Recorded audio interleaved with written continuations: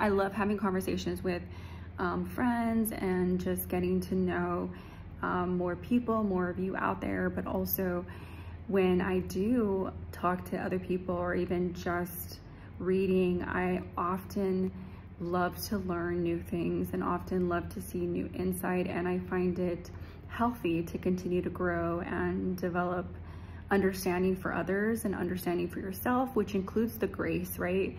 We provide ourselves grace, we should provide others grace. And one thing that a friend told me, and it kind of shifted my thought, was that a lot of times, I know there's a lot of these narcissistic behaviors and personalities out there, and when you're in a relationship with somebody who's narcissistic, oftentimes you think, I attracted this person, or I definitely see that the narcissist is attracted to me, and I was definitely attracted to them.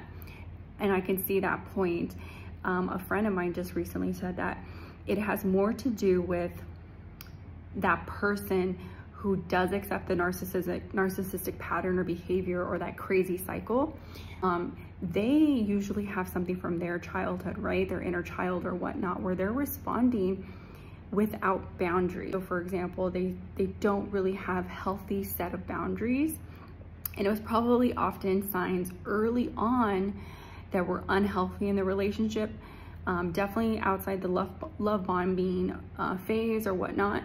But there was definitely probably some signs that you may have ignored or kind of just justified or allowed them to justify. And because your boundaries were not ever built in a healthy place, which probably has more to do with a deeper healing that you can discover, that is the reason why you stay in unhealthy relationships for as long as you did. So I know for a fact that when I was in a very unhealthy relationship, I considered, man, I attracted this person into my life. I attract these kind of people.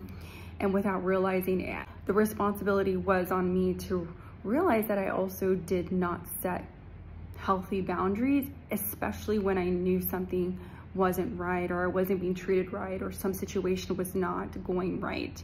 So I found that eye-opening to realize I need to set healthy boundaries. I should have done that back then. And maybe that can provide some insight from you, and just seeing another angle of the fact that it's not you who attracts these people.